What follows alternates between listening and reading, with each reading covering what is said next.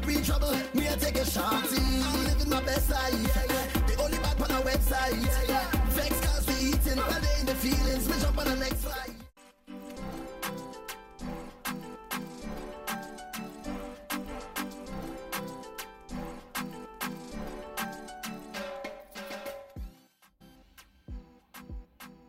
It's always me in this damn bonnet. Oh, that's the angle. What? Hello. And welcome back to my channel. Hey everybody, it's Kimono. Welcome back. So today I wanted to show you guys how I revived my 2-year-old synthetic wig. This wig was mad tangled, knotted. It was a mess. I wore it and I only wore it twice, which got me tight because I bought it for my 19th birthday. Ta-da! Happy birthday, bitch! Leo gang, you already know what's up. You already know what's up. But yeah, no, after the 3rd time I wore it, knotted, tangled, stopped fucking with it, and then it's quarantine time. I don't have my hair done, like, so I'm like, why not? I'm bored. So I'm gonna show you guys how I revived it. And yeah. Next. So the first thing I did was boil water. I like to have the hottest water that I can so I can bun up the hair. The hotter the better, basically. So then I filled up a bucket of water with the hot water from the pipe. And next I took the water from the kettle and poured it onto the wig.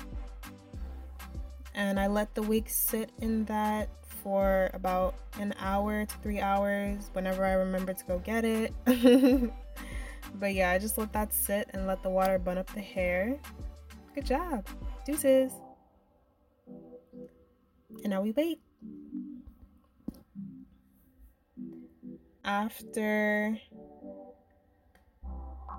I remembered to go get the wig, I let it dry for the night in the bathroom, and I let it air dry it and blow dry it. So as you can see in this video, I'm straightening out the hair with my straightener. It has like brushes on it, which I really like to straighten hair with it. I didn't straighten it out too much because I was gonna curl it up again anyway, so having curls in it didn't really matter to me, but I'm mostly burning the ends to see if I can revive the ends, and if I can't revive it, I'm probably just gonna cut it, which I did. You're gonna see in a minute.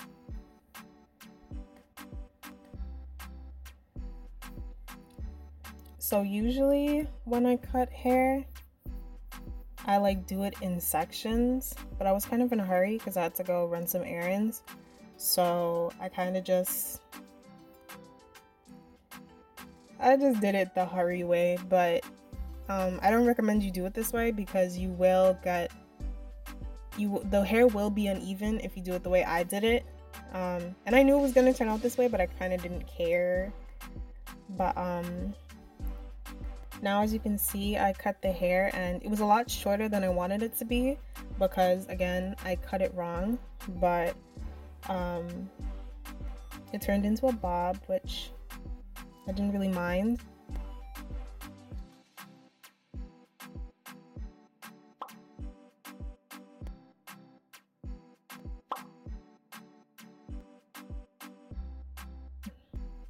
And right now I'm curling it with my flat iron.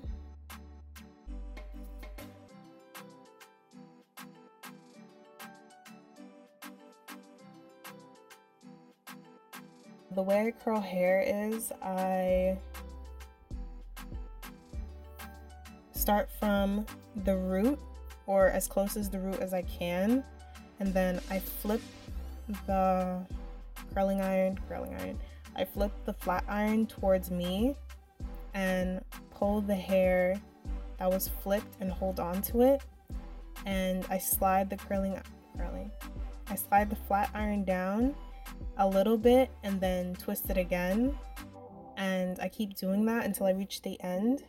And once I reach the end, I kind of hold it for about 5 to 10 seconds, and then I let go, but I catch the hair, and then I hold it.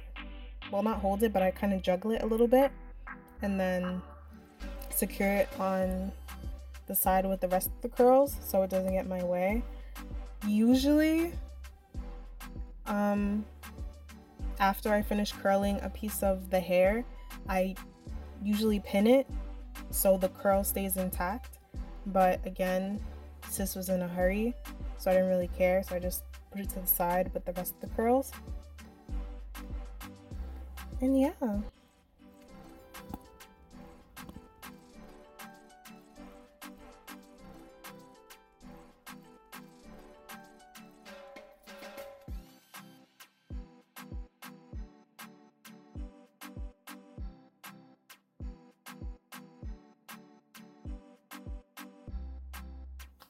And this is the finished look.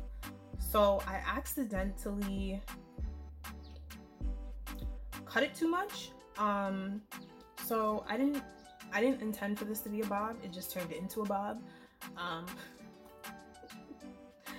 So like when I was cutting it, usually when I cut like hair, I do it the professional way.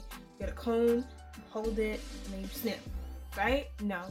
Kimono was in a hurry, so I kind of just held it together and cut it, and then it turned into an asymmetrical bob.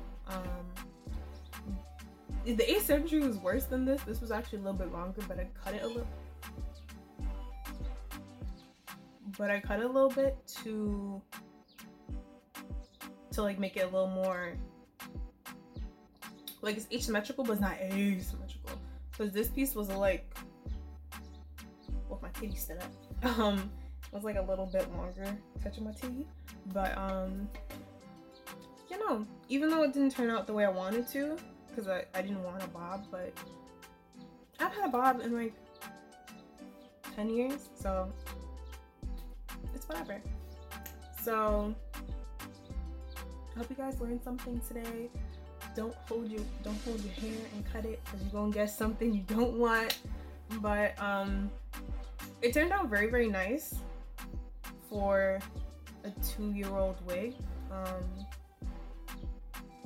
Yeah, I'm happy how it came out. But thank you guys so much for watching. I hope you learned something. I hope you guys are staying safe, and I hope your families are well, and I will see you next time.